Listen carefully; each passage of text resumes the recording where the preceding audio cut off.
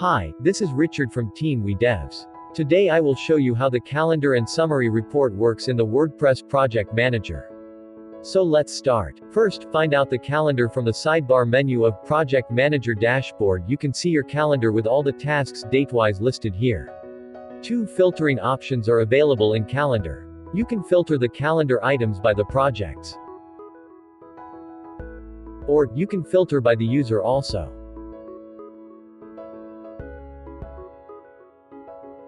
You can identify your work status by color: green for incomplete, blue for completed tasks, red for the outstanding ones, and cyan will indicate the milestones.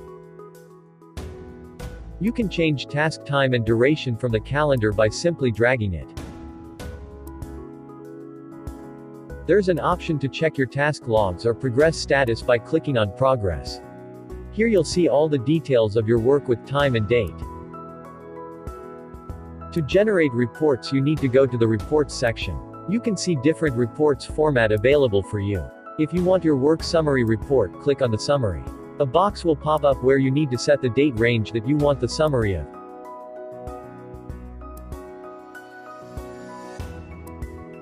Now hit on Run Report. The summary report has appeared. This is how easy it is to generate summary reports and monitor your task update with the calendar feature in Project Manager Pro. So why late? Get organized with Project Manager Pro today.